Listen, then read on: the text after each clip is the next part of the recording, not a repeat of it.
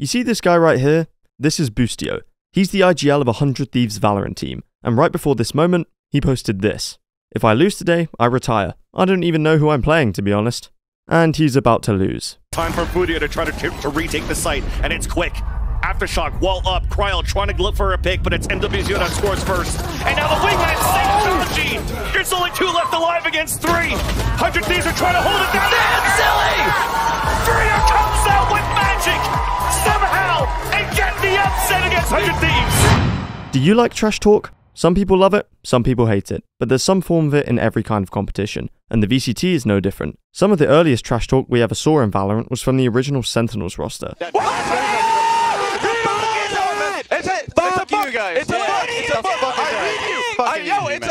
It's a book! I read you! So fucking bad. It's a book! Dapper was always teabagging somebody. Who's the last one? Oh, no.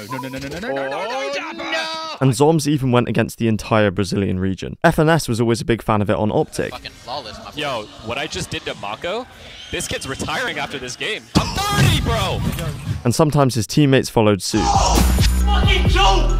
That's a joke! But they might have taken it a bit too far against Bilibili Gaming. And do you have any words to say to Bilibili as you face them for that rematch? You guys are going home, 100%. I guaranteed, I promise you that. And eventually got a taste of their own medicine after that legendary upset. He's gonna get them all!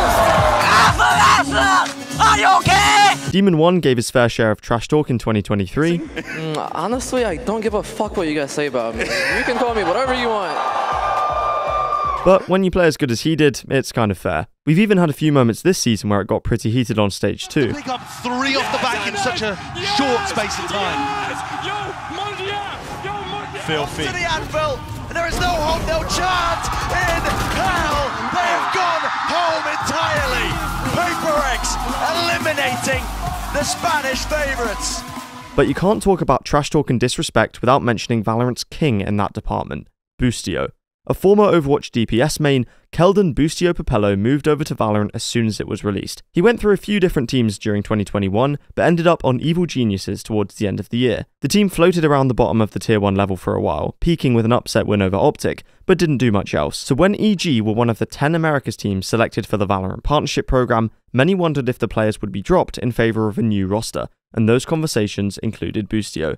Ultimately though, he stayed on the team as their in-game leader, and looked to prove his worth heading into the 2023 season. But that didn't happen straight away. They were knocked out early from VCT lock-in, and that losing streak continued into the regular season, where after 5 matches, EG sat at a 1-4 scoreline. They were practically down and out. But there was a glimmer of hope, and his name was Demon 1.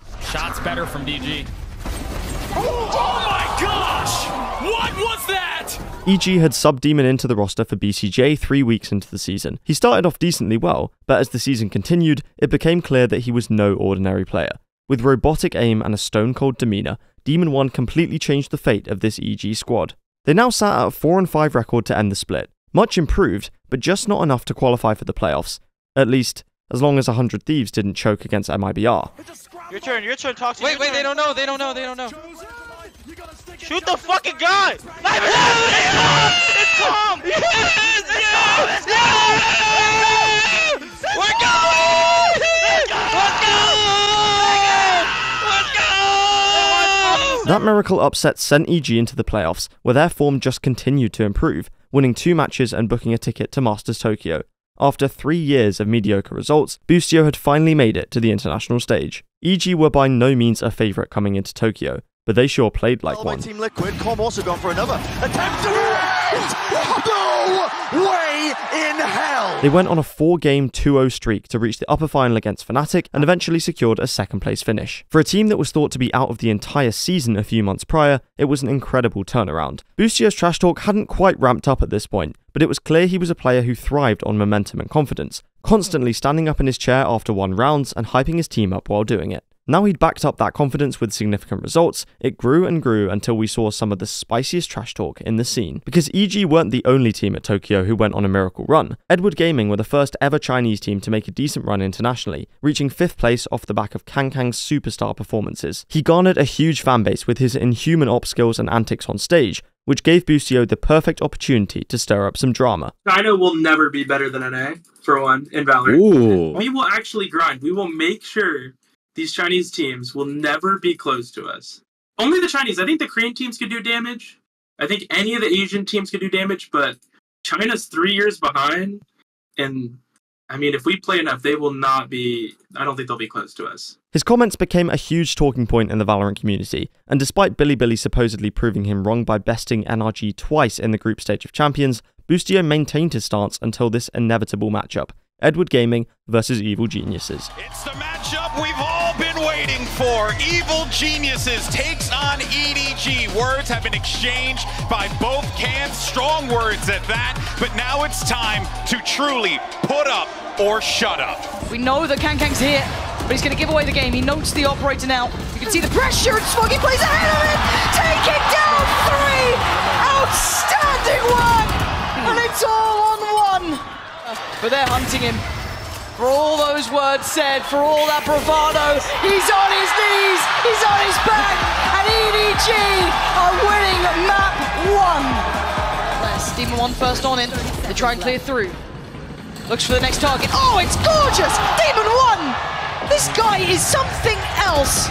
And it ain't an ace, but it will be the 12th, as EG on the verge of picking up map 2. Smoke goes in and a tap on it. Smoggy, you've got to win these fights. Com, drawn in, considering it, tempted into it. Jorgo's got Smoggy. It's all down to Howdong in a 1v2 with 7 bullets. And right now, EG, they've absolutely crushed EDG. The villains have had their day. They back up all the words, they back up all the talk, and they take it in a 2-1. His team sent EDG down into the lower bracket, and he even doubled down in the press conference after the match. Quite a few thoughts on Chinese Valorant in the past. Would you say that your opinions have changed today after facing Edward Gaming? No. They are really good for Chinese team, but I don't know. They're not very good, to be honest. Kong was a disappointment. Without understanding why Boostio does this, it can be really easy to hate him for it, which a lot of the community did for a while. But it's clear from the way Boostio talks about this trash talk that his intentions are never bad. Alright, okay. Before we get into this, Boostio, as the person that kind of started this rivalry, I'm going to give you the platform to talk your truth. You earned it. To be honest, it feels amazing because I think they are a really good team, but we ended up just destroying them, and I defended my honor, and I did it for America.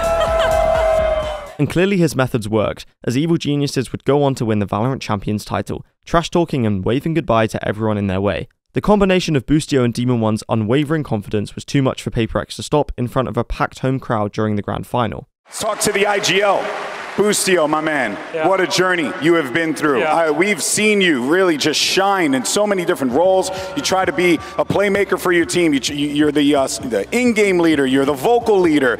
You were talking a lot of trash as well. Were you talking all that trash because you felt confident that you'd hold this right here? Yeah, 100%. And yeah, my teammates are some of the best players in the world. They're some of my greatest friends.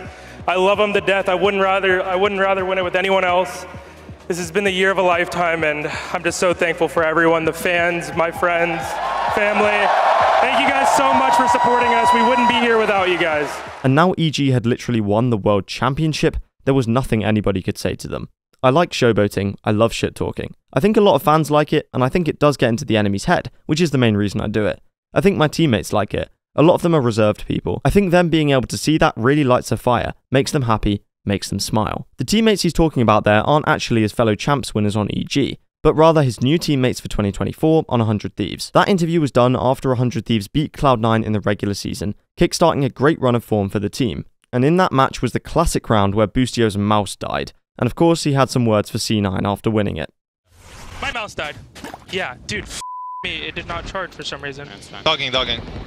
I can't use my mouse this round. Listen, baby truck, okay? Yeah, I'm ready. Wait for the orb, Boosty. Wait for the orb. I'll tell you when to go okay, I'm gonna jump. Start jumping around. Yeah. Okay, just wait. Wait for the orb. Okay, wait for the orb. Wait, let it go now. Okay, wait. I'm jumping.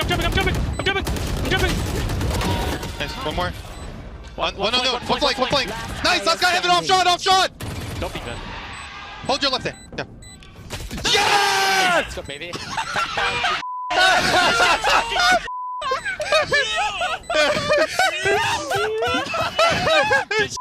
If Boostio on EG was flamboyant, it was nothing compared to his presence on 100 Thieves.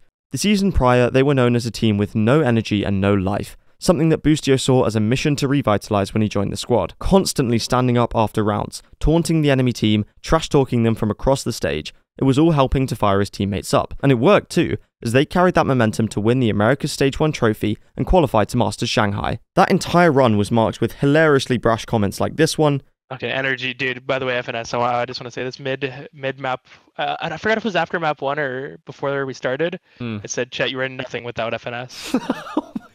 He did say that in all chat. I just want to get that out there real quick. Yeah. That you are nothing without. Yeah, FNS. you are actually brutal. And a strange trend of calling every team and player he faced pigs. It didn't matter who you were. If you were playing 100 Thieves, you would be called a pig by Boostio. This became so much of a meme that by the time they'd got to Shanghai, he actually brought a tiny pig plushie on stage against Foot. I mean, just watch this. Things like that. Those 2 kills from EU are absolutely nuts. He has been so good. Yo, which one is it? Which one? Who is that? Oh my. But the great thing about Boostio's banter is that he's more than ready to take it himself, tweeting, "Who knew that I was the real pig?" after losing to Genji at Shanghai. His Twitter feed is a goldmine of tweets towards his opponents like this one, and jokes about his own play too. But still, there's nothing better than seeing a huge trash talker lose emphatically, and when Boostio barely saved himself from dropping a 0-kill map against Heretics and was eliminated from Masters Shanghai, all of the EG haters in 2023 definitely felt slightly vindicated. And so that brings us back to this tweet. Attached is a picture of an old Furia team, the new iteration of which was 100 Thieves' opponent for their first match of Split 2. 100 Thieves coming off a great run in Stage 1 and a 4th place finish internationally up against Furia, who were winless this season and seemingly out of team spirit. It was unlosable for 100 Thieves. Except, it wasn't. We need 3 more kills and a defuse now for Furia to win their map. NWCR does have this glass cannon once again, and 100 Thieves knows this. They don't want to swing out, but there's that mass utility coming out from Furia. The wall to move forward to, Nanoswarm towards the back. The utility is beautiful. Up trap from Cryo, drops back down. But we do have Shanji sticking onto that spike. It's more than halfway. No more. Wait a minute. The kill. The defuse comes across, and Furia, against all odds, will take the map of Icebox. For Furia to try to retake the site, and it's quick. Aftershock, wall up, Cryo trying to look for a pick, but it's NWCR that scores first. And now the wingman saves Shanji. There's only 2 left alive against 3. 100 Thieves are trying to hold it down. Damn silly! Furia comes out with magic, somehow, and get the upset against 100 Thieves. Of course, Boostio didn't actually retire after that match, and it's become another moment in Boostio's long history of trash talk in the VCT. He's kept doing it since, and will continue to keep doing it, because that's just the kind of player he is. Love him or hate him, you'll be watching. Boostio, do you have any final words?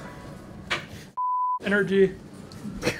I can't use that, Boostio. Oh, energy. If you enjoyed this video, please do subscribe. It's completely free and I've got some really cool videos in the works. If you want to support me more directly, then you can also sign up to my Patreon in the description and get a shout out at the end of these videos. But with that said and done, I've been Commend, I hope you enjoyed, and thank you for watching.